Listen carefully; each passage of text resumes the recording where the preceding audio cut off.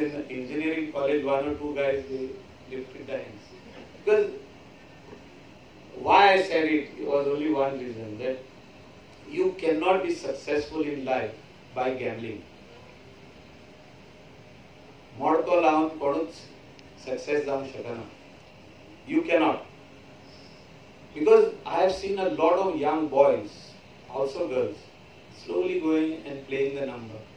Lot of money, 500, 1000. Pocket money which the mother, father gives to buy something, buy a dress, buy shoes. They think that they will get that number and they become rich. Some people want to become rich, successful in shortcuts. That's why I use this word, madka, gambling. Some people think that by going into that ship, that gambling ship which is there, 5, 6, they are part of the tourism in Goa. They were brought earlier.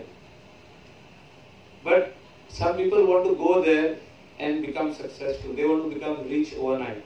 They think that if I go and play off 2 lakhs or 5 lakhs, I will get 5 crores. You cannot be rich overnight by gambling. Or if you have this of gambling every day, you need to stop it. And you must tell your friends. You will have some friends, definitely, who play madka every day. They cannot be successful. Once they get used to it, they cannot stop it. I have seen so many of my friends and I tried stopping them. I am successful of stopping at least 50% of them, 50 to 60%. Because all the money what they make, either a businessman or somebody is working. Even when I was going to college, a lot of friends of mine were playing. The money what they used to get to buy something or go in a canteen or go to Babaji to have patties or something like that with their friends, they used to go and play madka. Michael Amka is madka laktolas.